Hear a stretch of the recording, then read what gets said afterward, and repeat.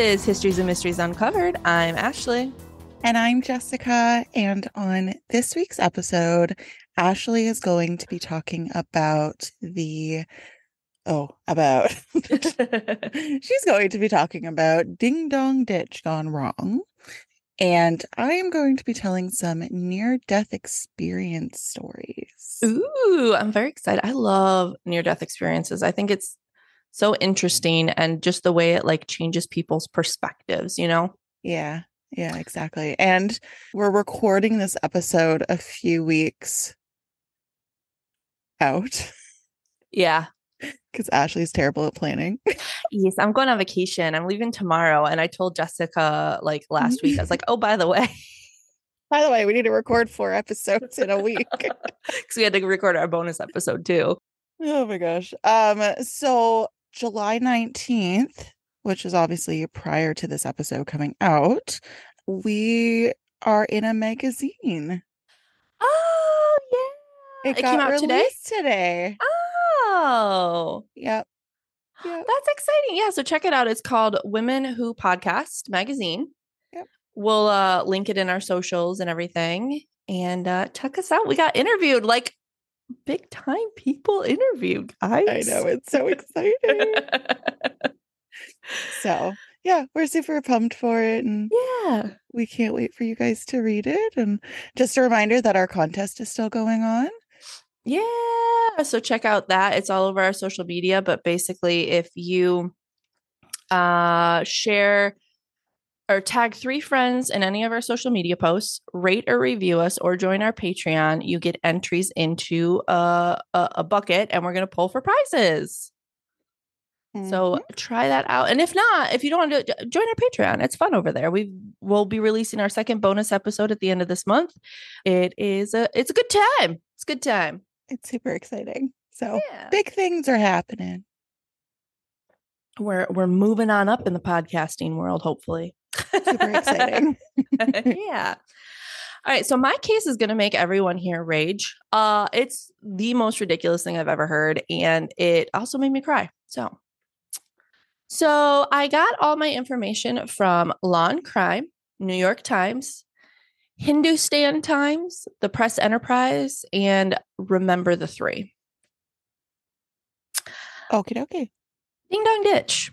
It's a rite of passage for most kids. You ring a doorbell and you run and you giggle. Super harmless, fun for kids. For some reason, I never got it. I never did it. Doesn't seem fun to me, but kids love it. They think it's hilarious. Did you ever ding dong ditch? No. Me neither. I was a good kid. I mean, I feel like of all the things kids can be doing, ding dong ditch, pretty harmless, right? Yeah. I would be super annoyed, however, if someone ding dong ditched me, because my dogs would go nuts and my kids might be sleeping and I'd be like, ugh, but I'd roll my eyes and move on. I'm just an old person. I'd be like, get off my lawn. Get off my lawn, kids. Well, the rolling of the eyes or yelling, get off my lawn, should have been how the night went for 16-year-old Jacob Ivascu, Drake Ruiz, Daniel Hawkins, 18-year-old Sergio Campesano, and 2 other boys who were 13 and 14. They didn't release their names because they're minors. I'm assuming, I don't know this for sure, but I'm assuming the 13 and 14-year-old were probably younger brothers because the other kids were 18 and 16. Yeah, I can already see where this is going. Yeah. So that night, the boys were all having a sleepover. And sorry, there was an You've had a few already. Oh no. Okay. I'm going to pay attention. I'm doing it. They were having a sleepover, and one of the boys dared another boy to do ding dong ditch. I wrote doorbell ditch. That's not a thing. So they all got in the car, drove to a nearby house. And according to one of the boys' moms, they thought that house belonged to another teenager that they knew. The boy ran up, rang the doorbell, and ran back to his car. Unfortunately, that was not where the story ends. The house that they rang the doorbell of belonged to Anurag Chandra, and he admitted at this point that he had had about 12 beers. Oh my God. How is he not dead? Right? I'd be just. Oh, he's probably just drinking Coors Light. He was drinking Corona Premium. Because I was gonna say Coors Light is like just water. I used to drink Bud Light, but I'm not a huge fan of beer anymore. I like a good sour beer. That's my jam. I'm into wine now and hard liquor. Just into hard liquor, drinking whiskey, smoking my cigs. With my dirt stash.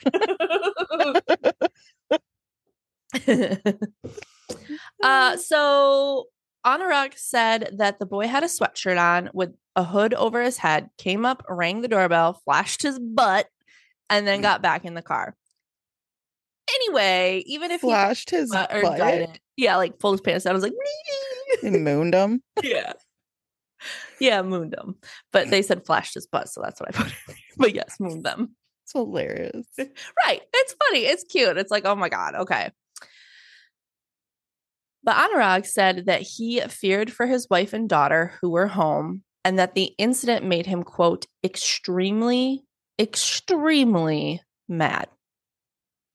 Oh. So I was going to say, if it made him feel uncomfortable, maybe he thought it was Black-Eyed Kid. Whew. Speaking of which, did you hear about that girl who went missing? She called 911. She called 911 to say that she saw a toddler walking down the road, like down the expressway, and she stopped to help him or her. I don't know what the toddler was, and got out, called a family member. They were on the phone with her. She was talking about how she's going to help this toddler. She screamed, and then they couldn't find her. What? Yeah. So then they heard nothing on the phone and she went missing. Her name is Carly Nicole Russell. And then all of a sudden, a couple of days later, she just showed up at her house. What? Yeah. And they took her to the hospital and they haven't released any more information about it. Some people are saying it's like a mental health issue, but someone did mention, like, what if it was a Black-Eyed Kid? Yeah. It's a good possibility. Ugh. So creepy. So Anurag decided, this made him extremely, extremely mad. So he decided to sit back down and take a deep breath until he calmed down and then continued on with his night. That's not what happened. Anurag hopped in his car and pursued the boys. He was rear-ending and sideswiping their car until he finally forced them to stop. They made a U-turn trying to escape, but Anurag pursued them. Police said that Anurag reached speeds of 99 miles per hour or 159 kilometers per hour for our Canadian before ramming his car into the back of the boys, where it veered off the road and collided with a tree and a utility pole. What? Yeah. He then felt really bad and stopped to render aid and call 911. Really? No, he drove off. The police said that he drove back and forth to view the scene for enjoyment. He said his quote was that he drove off. He didn't think that the boys had been injured. At the scene, the driver, Sergio, said that he, quote, whipped into my window and I blacked out. And then I remember I woke up on the floor. I don't remember how I got there. I was shaking. Unfortunately, Jacob Ivascu died at the scene. And Drake Ruiz and Daniel Hawkins died at the hospital. And the three others were pretty severely injured, some ranging from like minor to major. Again, they did not release any information on the 13 and 14-year-old boys. They are alive. That's all we know. They're little babes. Yeah. And I tried to find more information about the boys' point of view and like what happened in the car and the car accident and any of that stuff, but they just didn't. I think the boys were young, so they didn't want to push it, But at trial, Anurag said that he feared for his family and that he had just followed the teens to express his anger, and he never intended to strike his car, but then they braked suddenly and he hit them. That's why you're going that fast? Yeah. He said, their car sideswiped my car. And then because they hit the brakes, I didn't think it was my fault. So I just went home. But you went back and forth. That's what prosecution said. So prosecution called in a crash reconstruction expert who testified that Anurag had intentionally rammed the boys and that he had driven back and forth past the accident scene for enjoyment. Anurag also testified that he very rarely drank, but that night he had consumed 12 bottles of Corona Premium between the time of 7:30 and 10 p.m., but claimed that he was still driving under control and even used his turn signals, Jessica. So I just really enjoy that he has to mention that he had 12 beers and he really thought that that was going to help his case. Yeah, because he's like, oh, I had 12 beers, but like I was still driving in control. Like I was in control of myself. You just admitted that you rarely drink and you had 12 beers in 2.5 hours. Oh, gross. Yeah. I barely drink one in an hour. Yeah. He had like 6 beers an hour. Like he had to be chugging them. Yeah. Something was clearly like bugging him that day. Yeah. Anurag testified that he arrived home as his wife was taking out the garbage can. She asked about the damage to their car, and he said that he responded he didn't want to talk about it and he would take care of things later. Now, I saw 2 different stories, and I'm not sure which is the correct one. One said that police found Anurag's front license plate at the scene. Another one said that a witness saw what happened and followed Anurag home so that they could report who he was to the police. I'm not sure which one the police found out, but the police found out who he was.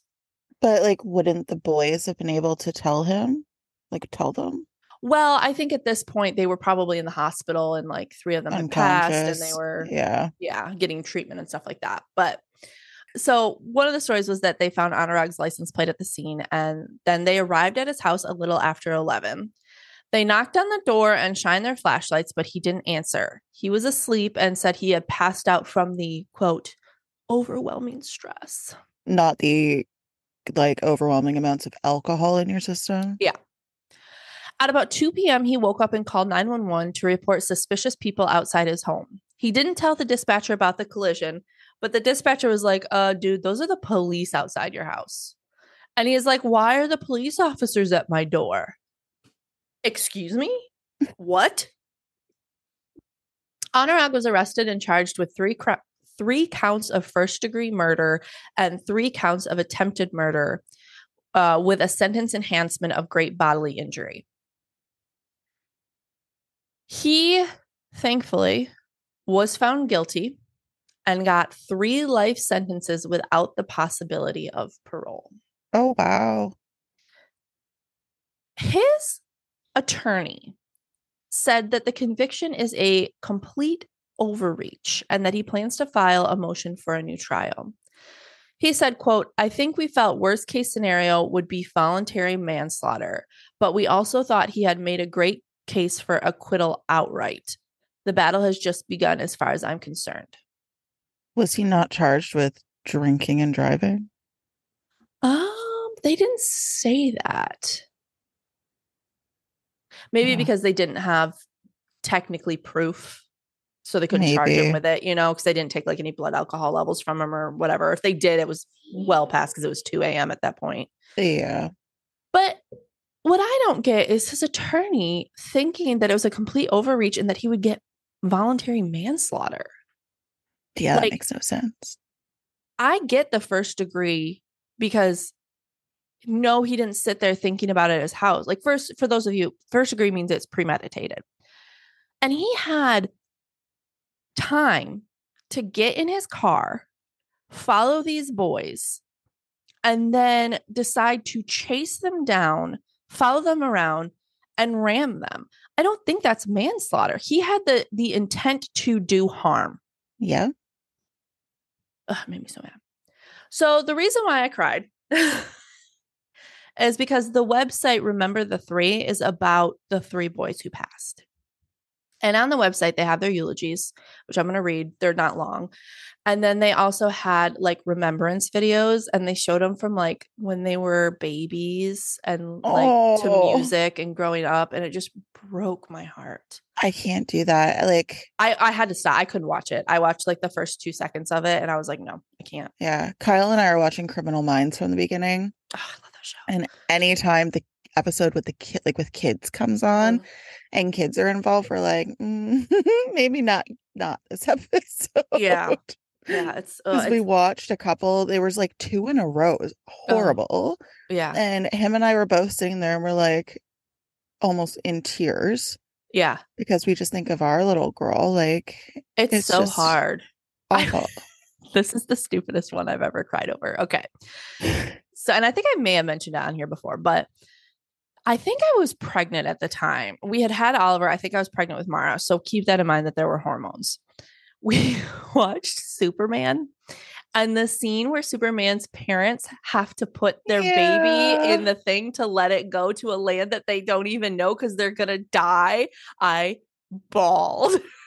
I mean, if it makes you feel any better, I cry at that scene every time I watch it. And I'm okay, good. It's not just me then. I cry at happy scenes, like. Well, and I'm not a crier. I am. But it's so funny. I'm not a crier unless it has to do with kids or animals. Then I'll cry. But like in real life, I don't cry a lot unless I'm really, really mad. I'm a mad crier, which makes me more mad because then I'm crying because I'm mad. I want to be tough, not cry. Loser. I know. I'm just kidding. All right. So Drake Ruiz said, this was his eulogy. Drake was born in Newport Beach, California to Billy and Debbie Ruiz. Drake was an amazing kid. He always kept us laughing. He could always make a joke and then dish on back. He was an insanely spirited young man who will always be remembered. Drake loved the ocean and never wanted to leave the water. He loved going to movies, mostly comedies. He always wanted to play football or rugby with his friends and prove he was stronger than them. He loved God and wasn't ashamed of his faith. Drake had two half-siblings in Texas, Chelsea and Austin. His younger brother, Caleb, lived with him, and several kids he called his brothers and sisters lived with him at various times. He had one set of grandparents who recently moved in with him, and when he was getting to know them better, he will be missed. These boys were like, these 16-year-olds were like best friends. They had met in, I think, elementary school, and they were both, or all three of them were very involved in the church. They were very religious kids, and they were like inseparable. Daniel Hawkins. Daniel is survived by his immediate family, mother and father, Janet and Craig Hawkins, sister Sarah Hawkins, and brother Joshua Hawkins. Daniel was filled with a love for life and adventure. He lived life large. He loved the beach, playing football, and yes, video games. He was athletically gifted, energetic, driven, well, except for doing chores and his school homework, vibrant, very inquisitive, and yet with all this, simply put, funny. It was difficult to be around Daniel for any length of time and not have him bring a smile to your face. He could bring joy to your soul through his athletic abilities, his friendly personality, or his sense of humor. Daniel celebrated life. He often made the simplest tasks entertaining. He loved to explore. He would even go hiking by himself just to see what was there. Nonetheless, he loved being with people, especially his closest friends. While Daniel was often lighthearted, he would also wrestle with deep questions, such as ethical dilemmas. He had a sharp mind and was enjoyable to watch him engage. In every sense, he had a wonderful life. In short, Daniel was delightful. We had the joy of having him for 16 years. Daniel loved God, life, sports, and his friends and family. The world is a poorer place without him. We will greatly miss him. Yet we know one day we will be united with him in heaven through our trust in Jesus Christ as our Lord Savior. And then the last one, Jacob Ivascu. God brought Jacob into this world on January 13th, 2004 at 8:13 a.m. To say that our son was a gentle soul would be an understatement. Even from a young age, he was blessed with a kind heart and was sensitive to others around him, easy to trust and confide in. He made you feel as if you were his best friend.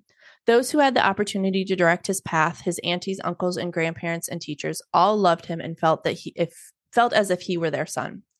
It was downright difficult to punish him because he was quick to repent and negotiate his way out of most situations. He was naturally funny and knew how to tell a story. Jacob embraced life with childlike joy, and his beautiful smile will forever be etched in the hearts of so many. Although his life was brief, it was complete. He was privileged to attend the best schools, and he did not take that opportunity for granted, always striving to achieve his goals. We, as his parents, frequently reminded him that his intelligent mind was a gift from the Lord, and what he would choose to do with it was entirely up to him. Jacob always thought of the needs of others, especially his friends, and was eager to include them in our family trips, invite them to our house, and share his numerous blessings. He loved to explore. As a young boy, was fascinated by the sky, the mountains, and the beaches, and thankfully he experienced it all. In our home, he was deeply loved by all of his minions, younger siblings, who were all easily and willingly under his control. He set the pace, was a great example, and was the peacemaker when they would annoy each other, as 5 siblings often do. What we want everyone to know about our son Jacob, above all, is that he loved the Lord with all of his heart. Our prayer for our children was always that they would be the light in the dark and dismal world, and he was. Jacob is leaving behind a legacy that we could not be more thankful for, and he was a son we could not be more proud of.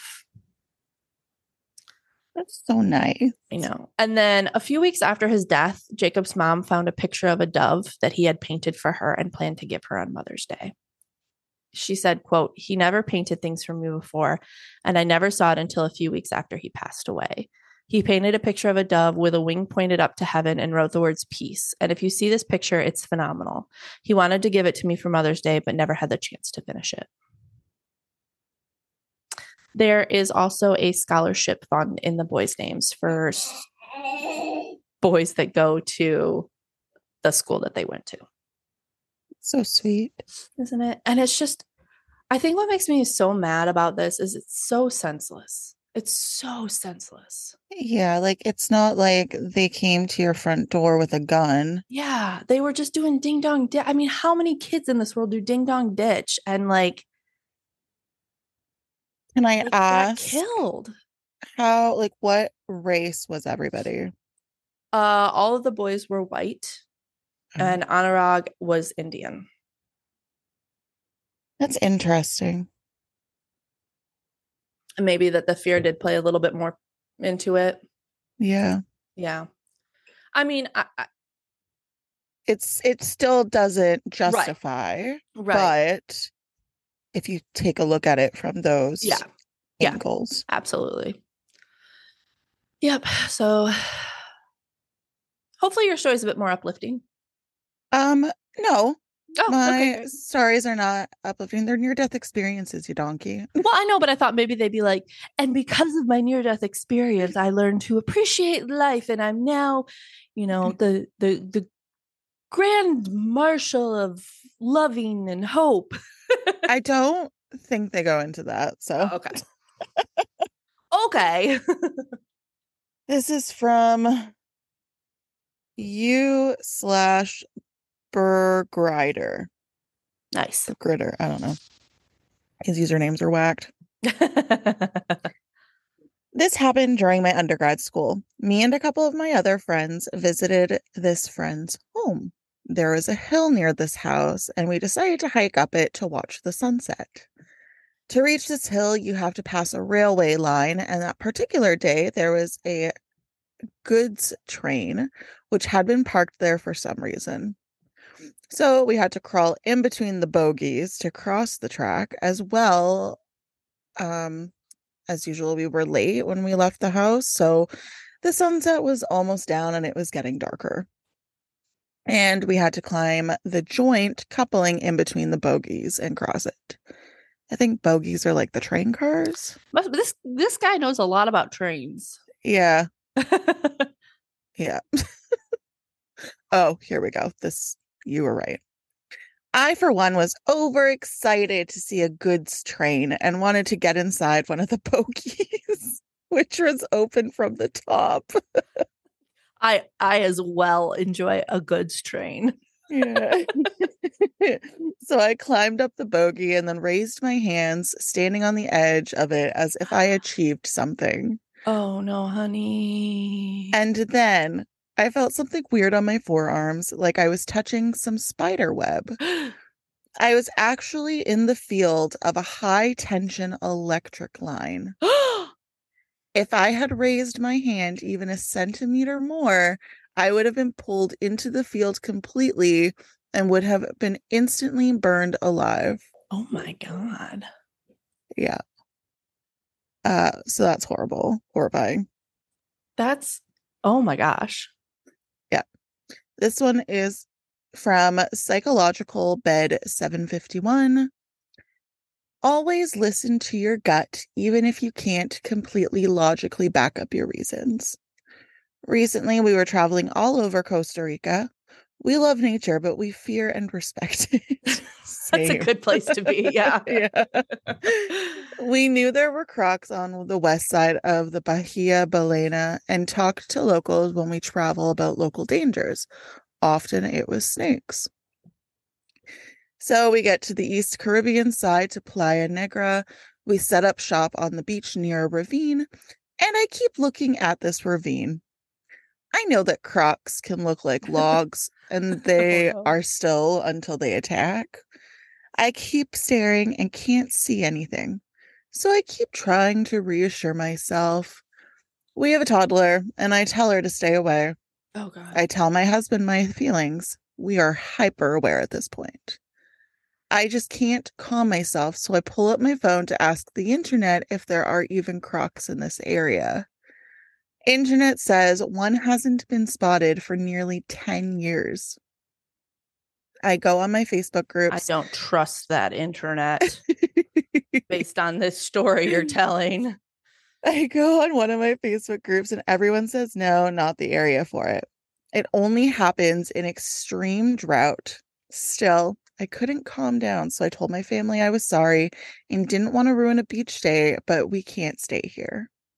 We left and just decided to do a different activity.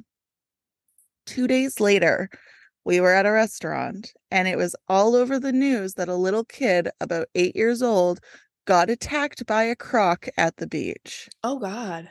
I almost vomited watching it. I can't tell you if it was the exact spot since it's a good-sized beach, but I don't care. It could have been my family. Wow. Someone was looking over her. Yeah. I feel that way. Yep. Which is crazy. Like, imagine if that was you. No. And this is why we need to trust our guts, people. Yes. When we lived in South Carolina, I always wanted to go tubing down the river, but my husband would never go with me because he's like, there's crocodiles. I'm not going. Yeah, no. I finally got him to go tubing here because there's no crocodiles. Oh, that's good. Yeah. Oh, yeah, I could not even imagine. Mm-mm. This next one is from Familiar Ostrich 537. Ooh. Speaking of which, one of our listeners wrote in, Ashley, saying that there's some ostrich emu. So if you guys remember, Jessica did the Great Emu War. And apparently there's what'd she say is going on? I don't know. It's something in Alaska. Here. It's the Great Alaskan Emu Hunt of 2023. And then it's from the Alaska Bird Club. It says, does anyone know who in Anchorage keeps emus? Because Alaska Police Department dispatch just had someone call in saying there are some loose ones on Tudor Road. Related, does anyone know how to catch an emu in case they ask us for help? So that's happening in Alaska. I've always wanted to go to Alaska. Me too. Everybody who's been says it's beautiful. Yeah, I would really love to go. Yeah. Yeah. Anyways, moving along. Yeah. Familiar Ostrich 537. I was a grown-ass adult just trying to get my exercise in during a super hot Florida summer, so I was out walking by myself after midnight. It's a super small community, and it would be rare to come across another person. A truck passed by me slowly and close enough to see two sketchy-looking guys in it. Oh, no. Oh, no. Okay. You okay? I accidentally clicked a button on my mouse and it got out of my page. They turned the corner and I saw the headlight beams slow to a stop, do a U-turn and head back. I had been walking past some wooded lots, so I made a beeline deep into the center of them and crouched in the bush. I watched the truck inch by, U-turn, and repeat for over 15 minutes before they left. I walked through the woods to get to my yard. I later heard that a truck with the same description and two similarly described guys were wanted for an attempted kidnapping of a neighborhood girl age 11. Oh my God. How terrifying. That's like a parent's worst nightmare. Yeah. Oh, Yeah. Thankfully, it was attempted, yeah. Yeah. not successful. Yeah. Thank God. This one is from Poutine Famine. Yeah. They're Canadian. I was in the lobby of the World Trade Center 1 on September 11th when the plane hit. Although I didn't know a plane had hit, what I experienced was a sound like a building bending and metal tearing. Then all of the doors in the lobby blew open and burning hot air blew into my face, and it sounds like hell was coming down those stairs. Turned out I was right. I jumped behind the lobby desk and covered my head. The explosion poured into the lobby and I could feel myself start to burn, but it eventually burned out and I was mostly okay. Then I ran out. Wow. Holy. These I are could, crazy. yeah. And I could just, like, could you even imagine what those people went through? No. That would have been absolutely horrifying. This one is from I'm Not a I Think. I was helping check cows on my family's ranch. I got out there in my car just a little before dusk. The cows were all kind of scattered, so I decided to just walk in so I don't stir them up too much Wait, did and you can say get a better cows? look. Cows. Oh, I love cows. Okay, go I know. ahead. I was checking if there was any baby calves. I'm well into the field, like a solid 5-minute walk from my car at least, looking around at all the cows, checking the ones that were looking kind of close on calving. I then see some of the cows furthest away from me kind of stir, so I look and see something dark and large, cat-shaped, crouched low to the ground, slowly stalking some of the cows. Now, I live in West Texas, so jaguars aren't really a thing, but there had been rumors for years that these jaguars that stalked up and down the creek that went right by our ranch. It probably was just a dark colored mountain lion, but either way, it was definitely not something I wanted to mess with in the dark, a ways from a vehicle with no gun. I am not ashamed to say I left the cows to defend themselves. Oh, no. And ran as fast as I could through the field back to my car. I did check the next day, and all cows were safe and accounted for, Oh, God. which is great. Those poor cows. I know. Just hanging out minding their own business. Yeah. This one is from Comprehensive Soil One. Weird. These are weird names. People are weird. I was exploring an abandoned high rise. Out of the blue, my friend grabbed me by my collar from behind. I was about to step into an elevator shaft.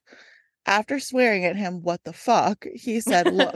And I saw the drop of like 20 floors to a concrete bottom with broken metal rods sticking out. So if he had have gone in there, he would have been absolutely impaled. So Oh my gosh. Can you imagine? absolutely not. Ugh. Oh, I don't like this username, but I'm gonna have to say it anyways. Okay. Stoned suicide. Oh. Yeah. When I was 15, I had a horrible 1 in a million accident that almost cost me my life and left me blind in my right eye. Oh my gosh. All thanks to an ice cube. Oh my gosh. I was at a friend's house about 2 blocks from my own with a couple of other friends with no cell phones. I was in his kitchen getting some ice, but he didn't have the ice dispensing fridges you mostly see today.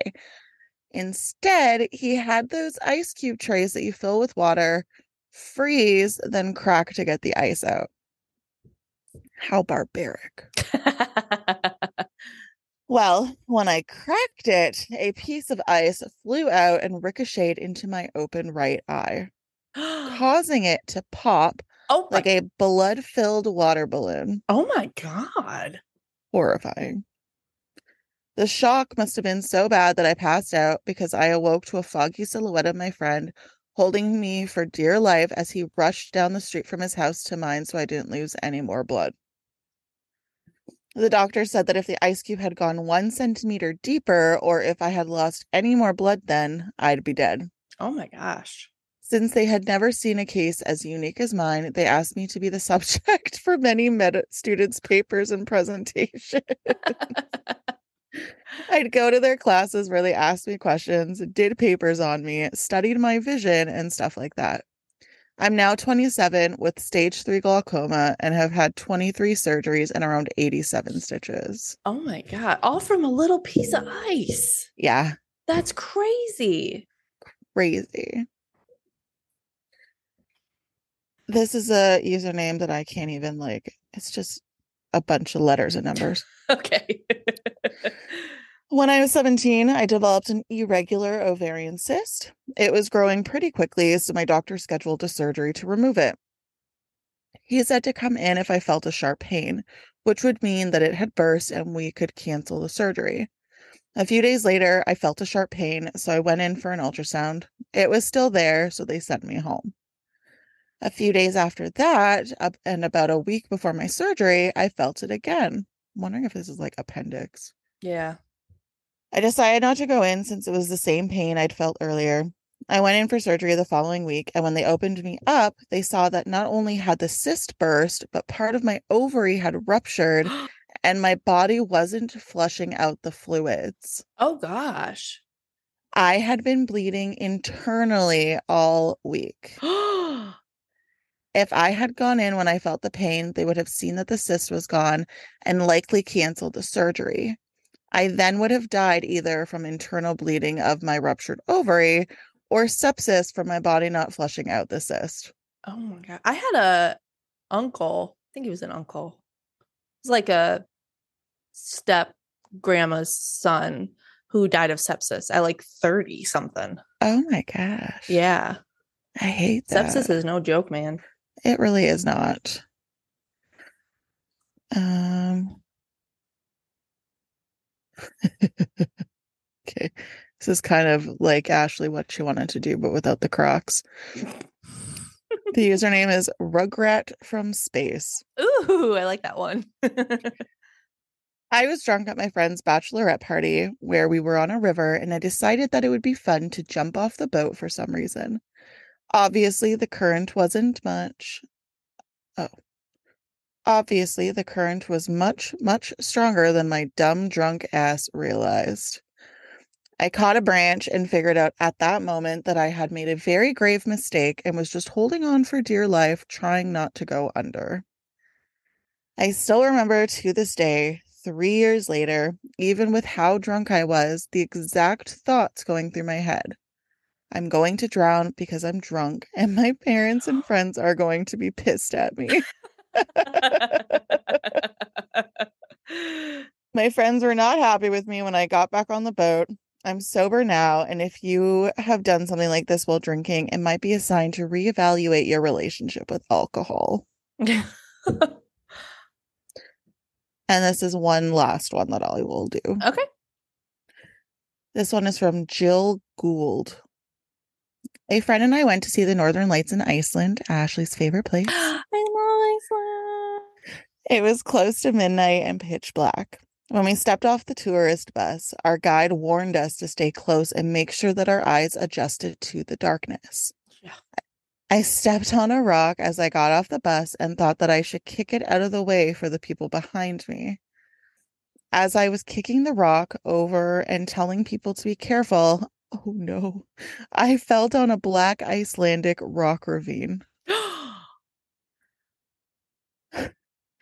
I didn't go as far as it felt, but while I was tumbling down, I thought that I was a goner because I couldn't see anything around me and everything was spinning.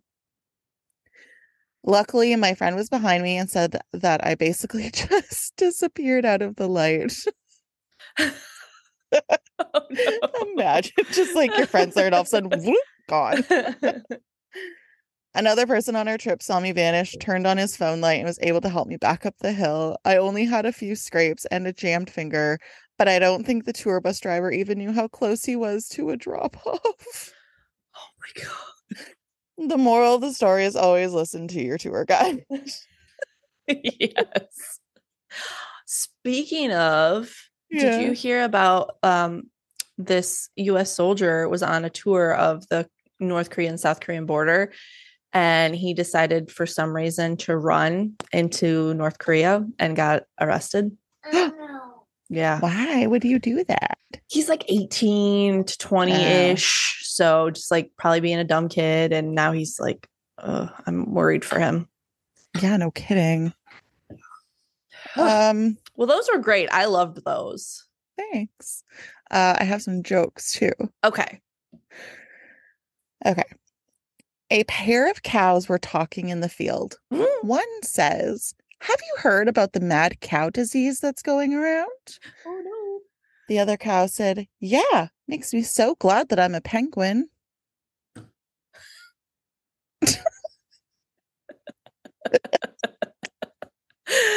I love that one so much.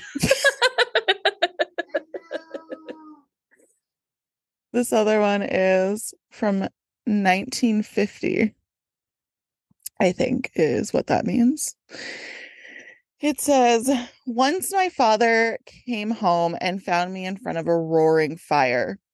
That made my father very mad as we didn't have a fireplace." Oh my God. That's awful. Some in the 1950s. This one's from December 1987.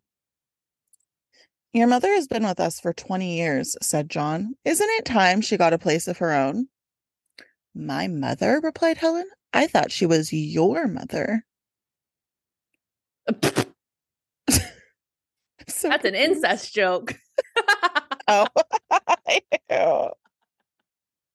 like how you didn't get it. And then one last one to round it all up. "Why don't pirates take a shower before they walk the plank?" I don't know why. "They just wash up on shore." That's a good one. I like that one. My favorite was the cow one. That was Yeah. my favorite. The cat one was really good.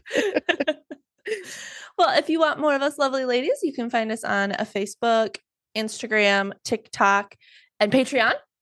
And YouTube. We're so many places. We're everywhere, guys.